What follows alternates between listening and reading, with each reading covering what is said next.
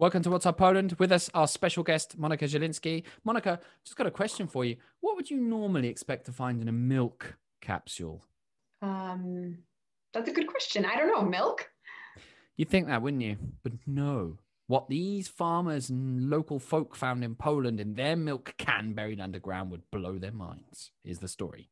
Welcome to What's Up Poland, the daily video show where we talk about news, views, culture, history, life, everything Poland. Yes, this is the remarkable story of yet another buried treasure in Poland. It does make me wonder whether I should give up journalism and start to just dig with my buried. I have a plot of land now, so I probably should give it a good once over. Do you have a metal detector? I was going to say, get a metal detector. Monica, John, you don't need it. Pots brimming with sustacy. If you're watching What's Up Poland, you know that the best metal detector is either a local priest, who knows, or a dog, or a man falling off a bike. If you're interested in that story, then a man fell off a bike and discovered I think it was 17th century treasure hoard with just one earlier than that, I think, as far as wow. He shoved it deep into the moss, or rather the fall from his bike shoved his hand deep into the moss, and when he pulled it out again, yep, Monica, your face says it all. Well, what?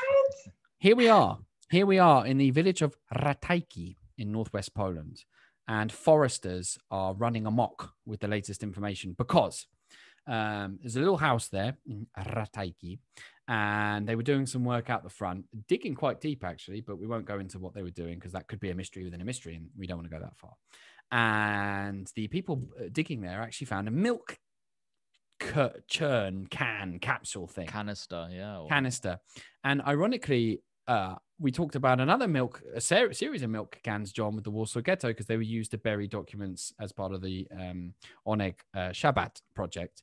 And they were used again, this time, however, by someone on the other side of the fight, because a German soldier fleeing from the vengeful hordes of the Red Army crossing over the East German border, a German soldier actually decided in the horror of the battle to strip himself of his uniform, documentation, his swastika Nazi party ring, and dump it all in a milk can underground to make good his escape.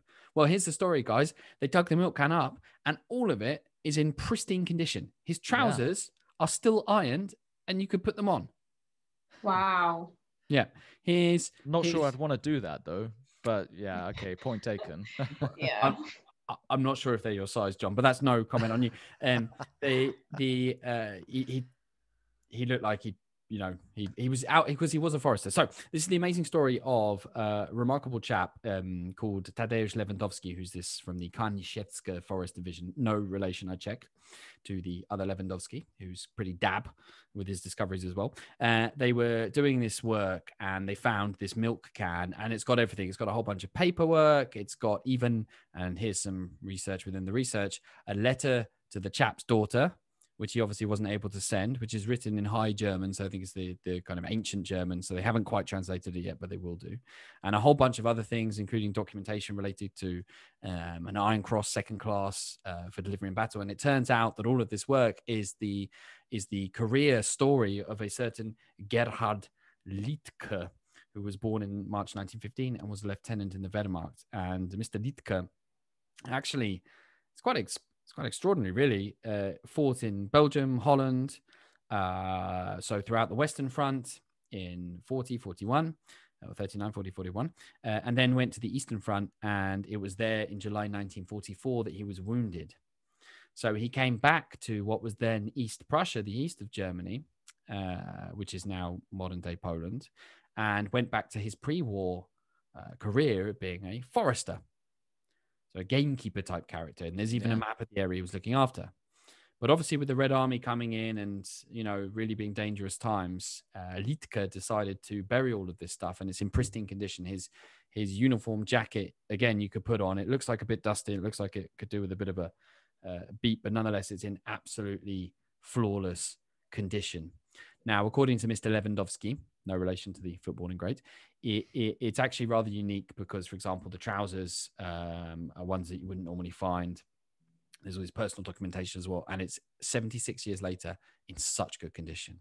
So the mystery is, who was this Litka? What happened to him after the war? Did he survive? Did he make it out alive? What happened to his family? And there's a couple of theories about what happened. Maybe he was deported. Maybe the Red Army got to him somehow. Maybe he made good his escape. No one really knows. But John, I think I have to say, based on all the other mysterious World War II stories that we've covered in What's Up Poland, I have a funny feeling that the internet is going to solve this one. Yeah, absolutely. I wouldn't be surprised if some internet sleuths find out who this Lieutenant Litka actually was and what happened to him after the war. I mean, one thing, looking through the article, and just to remind listeners that you can check out the story by clicking on the link below this video, is how everything is absolutely pristine. It's amazing to see these kind of like certificates, like especially the one where he's given the Iron Cross, right? Yes. And it's just like, it looks absolutely incredible. And then all the maps, and then the kind of leather satchels he has, Satchel, with pencils still inside. I noticed that as well, with little pencils. With the little pencils, and then you still have like the gun holster. I'm wondering, like, he probably took the gun, right? When if he's running away, then he probably just left everything but took the kind of pistol with him. So yeah, it's really interesting to see, or to find out perhaps what happened to this guy. Really cool. Well, there's only one way to find that out, which is to keep on checking this channel, because don't you worry, we'll be bringing you updates. So we'll see you again for another episode of Monica. Sorry, Monica this time. Sorry, I really got in there. Monica, it's your turn now. What's up, Poland?